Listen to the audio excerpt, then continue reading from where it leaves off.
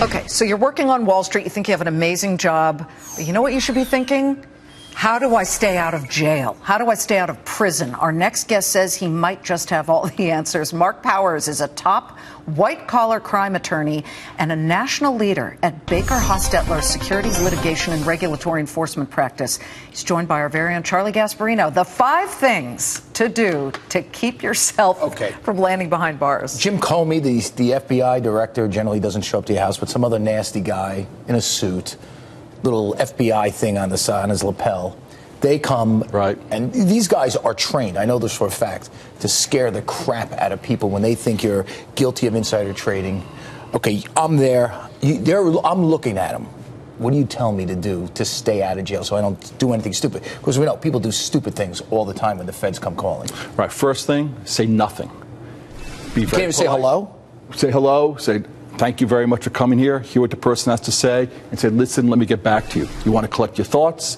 You want to have a witness to what you say to them because later on, they have the photographic memories. They're going to be taking notes of every single word you say to them. Doesn't it make you look guilty if you're like, oh, I'm shutting down? No, it's actually just the opposite, Liz. The FBI relies upon people doing what I consider to be foolish things, and that's just talking to them voluntarily. And they scare you to try to be, okay, so suppose they actually do trick you into a conversation of some sort, which let's face it, we're human beings, we're like, you know.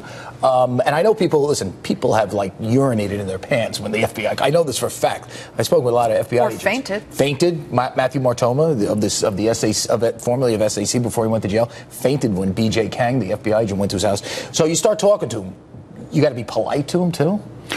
Well, you don't want to. They are the government, right? Which is our government. Right. So you don't want to be disrespectful. But the real bottom line is you need to make sure that you've gathered your thoughts because it's very important. And another rule to keep in mind is whenever you speak to the government, whether it's the SEC, U.S. Attorney, FBI, you need to speak the truth. You lie to them, and it's a natural inclination for someone that may have engaged in some sort of wrongdoing to kind of want to shade the truth, so is that lie a little bit. Don't lie. Don't lie. Speak the truth if you're going to speak at all. Right. And and the idea is if you're going to speak to them, you need to realize that, particularly if it's a securities fraud case, let's say it's insider trading or something, where it may just get resolved on a civil level. Right. You don't want to turn a civil case into a crime. Right. You lie to an FBI agent, that's a federal offense. Only speak with an attorney. Now, here's something really interesting. When the FBI showed up to Phil Mickelson on the golf course on an insider trading case, you know, a lot of people, they were trying to scare him. He said, goodbye, I don't want to talk to you, talk to my attorney. Guess what? That case kind of evaporated. Have a nice day, right? Right? And it works, right? Well, look, I mean, the bottom line is you definitely want, the reason why, and although it might sound self-promotional for my legal profession, but you really do want to have a lawyer. The lawyer actually serves a purpose. They act as an intermediary for you. They kind of make sure that what you say is prepared in a way that is coherent and tells the truth. And so therefore you kind of go with that route. But another rule to keep in mind is you really don't want to speak to the FBI, to the SEC, until you've gotten to the bottom of the facts yourself. They're not coming to see you to invite you to some sort of tea party. Right. Or to schedule They're not your one. friends. There are people that are there to put you in jail. There are people that are there that are looking to try and figure out if there's a violation of securities laws, if there's a crime that's been committed, and their job is to bring those cases. We basically have the 5 there, right? Tell the truth, be cooperative, don't give extraneous. What's the 5th one? There we go. Always appear cooperative. Okay. Always appear cooperative. I mean, the bottom line is what's going to happen. When you speak with an attorney.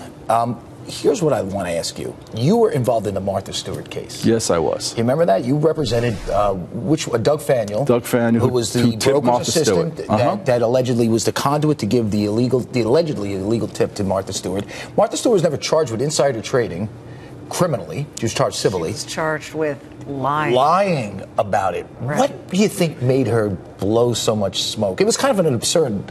She claimed she didn't lie, but I just my opinion. Listening to the story she made up, it was pretty transparent. It didn't make sense. Why do you think she did that and not just kept her mouth shut?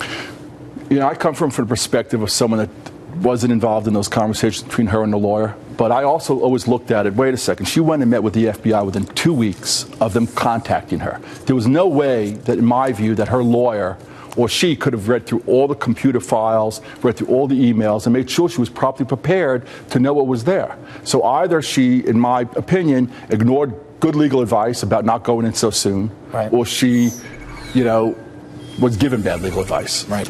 Bottom line is, keep your mouth shut, say nothing, be Sergeant Schultz. I know nothing. I know nothing, and be just cooperative. Be nice. Go in and speak to them at the appropriate time. Here's a cup of coffee. I know nothing. Get lost. Mr. B.J. Kang and FBI. Right? It is great to have you. That was great. Thank you. That was like, and if you have trouble, call him. That was called news you could use, right? That's right. You know, even for people who buy stocks, sometimes the feds show up on your doorstep. Oh, yeah. It's a little weird. Why did you buy in advance of a merger announcement? Say nothing. Say nothing and be cooperative, and call Bakerhostetler. Great to have you. Thank you so much. Thank you so much. Charlie. What? You write for the Post, right? Buffett. You were in the New York Post. That's right. I forgot. Well, you know, Liz, I read so much stuff every day, and what I love about you is that you, in many ways, set the trend when it comes to Buffett. Oh, thank you. No, I mean, listen, every other reporter covers him at these big confabs, but one thing I will say that Buffett knows, he turns to Liz often, and Liz always makes news when he's there. She's there. It's not the typical, let's throw an underhanded pitch to, but you're nice to the guy. Well, you know, Warren Buffett always said, just so you know, like, throw hardballs at me. Right. I don't think he wants the easy pitches. I mean, but when it comes to NetJets, which is something he owns, they've got a long-standing labor problem with their pilots right now, and the Post finally picked up on the story, and I thank the Post for quoting Fox Business, because we were the first to talk to Warren Buffett about this, and now it appears that the pilots are, if you believe the pilots union, are leaving in bigger numbers because they're unhappy with the money they're getting. You know what? A lot of people are afraid to piss off, excuse the language, Buffett by talking about his labor dispute. Well, there were protests at the You had no problem asking. Zero problem. And he respects you for that. He had zero problem answering. Here's what he said when we asked him about the pilots who are very unhappy with what they're getting paid. They average about $145,000 annually, and they're on for 7 days and off for 7 days. I mean, they like the work arrangements. They like the fact that they can enter the system at almost any place, which is unlike with the airlines. So we don't see our pilots going elsewhere.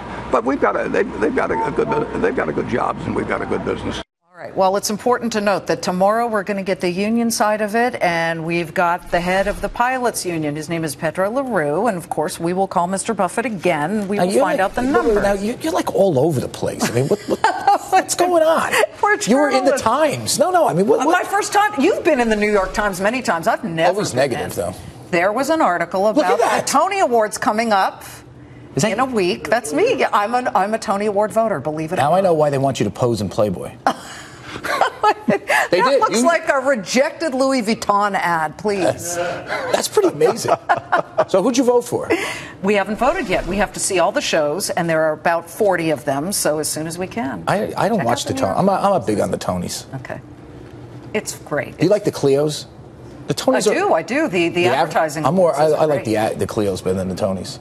Charlie, thank you. What are you eating? Tacos? I got a neon orange taco. I'm going to show you. It looks disgusting. Marc Powers, thank you very much.